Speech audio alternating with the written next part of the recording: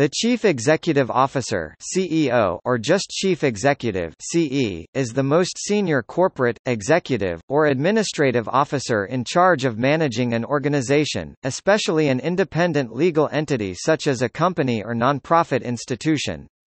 CEOs lead a range of organizations, including public and private corporations, nonprofit organizations and even some government organizations, e.g., crown corporations. The CEO of a corporation or company typically reports to the board of directors and is charged with maximizing the value of the entity, which may include maximizing the share price, market share, revenues or another element. In the nonprofit and government sector, CEOs typically aim at achieving outcomes related to the organization's mission, such as reducing poverty, increasing literacy, etc. In the early 21st century, top executives typically had technical degrees in science, engineering or law.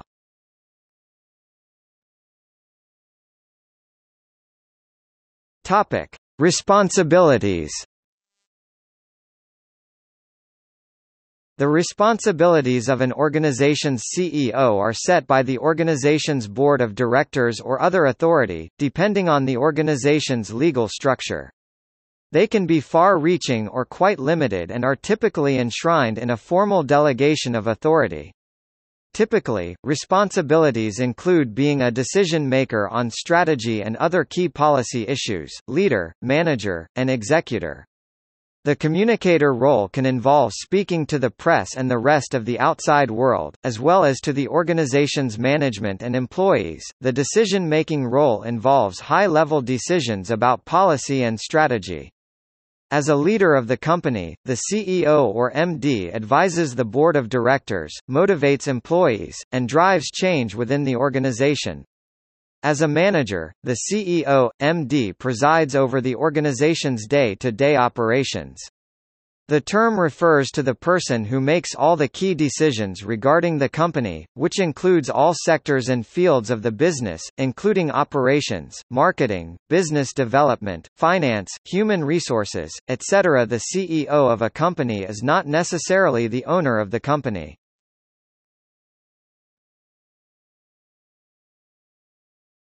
Topic: International use. In some countries, there is a dual board system with two separate boards, one executive board for the day-to-day business and one supervisory board for control purposes, selected by the shareholders. In these countries, the CEO presides over the executive board and the chairman presides over the supervisory board, and these two roles will always be held by different people. This ensures a distinction between management by the executive board and governance by the supervisory board. This allows for clear lines of authority. The aim is to prevent a conflict of interest and too much power being concentrated in the hands of one person. In the United States, the board of directors, elected by the shareholders, is often equivalent to the supervisory board, while the executive board may often be known as the executive committee, the division, subsidiary heads and C-level officers that report directly to the CEO.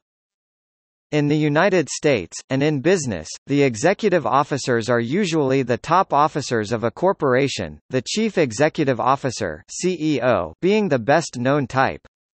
The definition varies. For instance, the California Corporate Disclosure Act defines executive officers as the 5 most highly compensated officers not also sitting on the board of directors. In the case of a sole proprietorship, an executive officer is the sole proprietor. In the case of a partnership, an executive officer is a managing partner, senior partner, or administrative partner. In the case of a limited liability company, executive officer is any member, manager, or officer.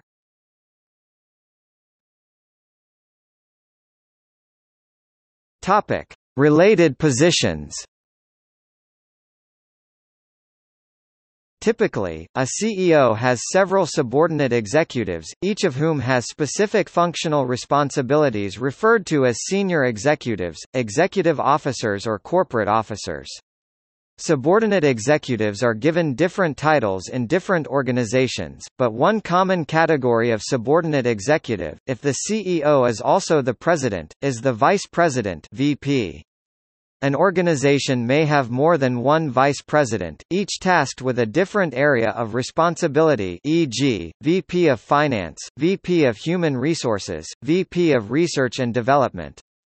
Some organizations have subordinate executive officers who also have the word chief in their job title, such as Chief Operating Officer (COO), Chief Financial Officer (CFO), and Chief Technology Officer (CTO). The public relations-focused position of Chief Reputation Officer is sometimes included as one such subordinate executive officer, but, as suggested by Anthony Jandro, CEO of Reputation Economy Advisors, it can also be seen as simply another way to add emphasis to the role of a modern-day CEO, where they are both the external face of, and the driving force behind, an organization culture.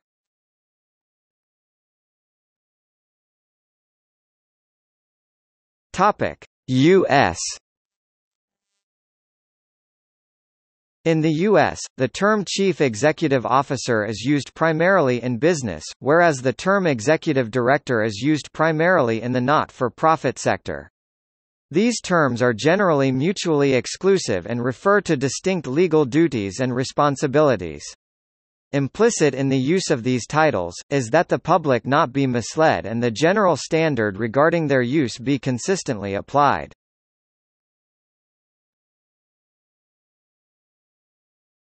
UK. In the UK, Chief Executive and Chief Executive Officer are used in both business and the charitable sector. As of 2013, the use of the term director for senior charity staff is deprecated to avoid confusion with the legal duties and responsibilities associated with being a charity director or trustee, which are normally non-executive unpaid roles.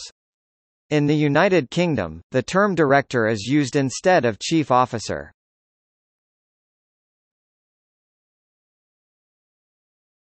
Topic: Famous CEOs.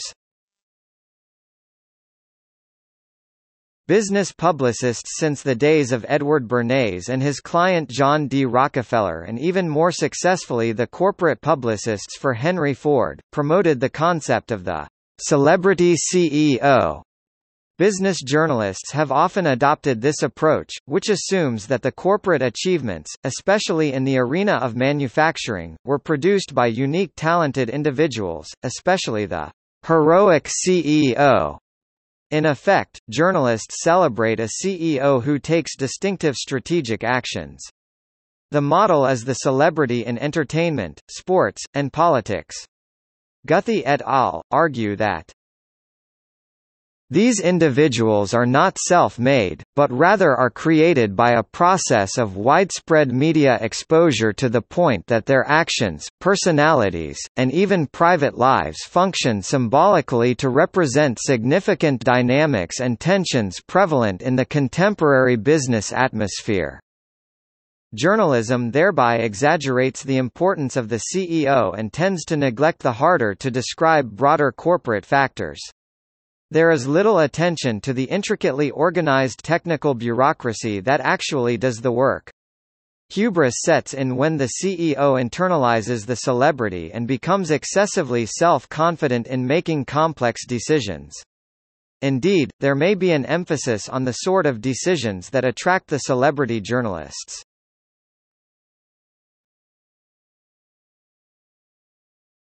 Topic: Criticism.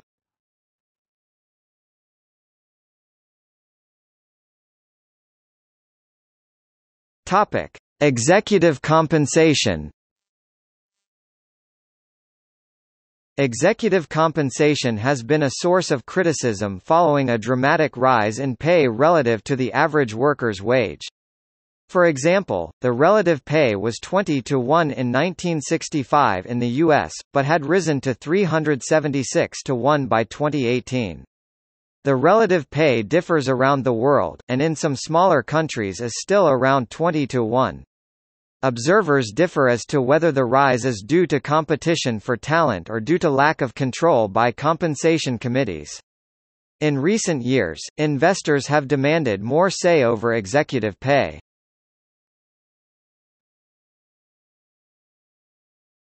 Topic: Diversity. Lack of diversity amongst chief executives has also been a source of criticism. In 2018, 5% of Fortune 500 CEOs were women.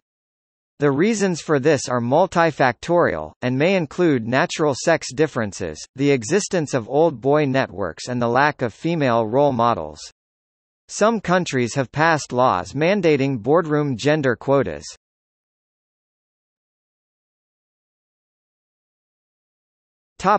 See also: CEO succession, CEO of public schools, Executive officer, Glass cliff, List of books written by CEOs, List of chief executive officers, Occupational Information Network, United States Department of Labor.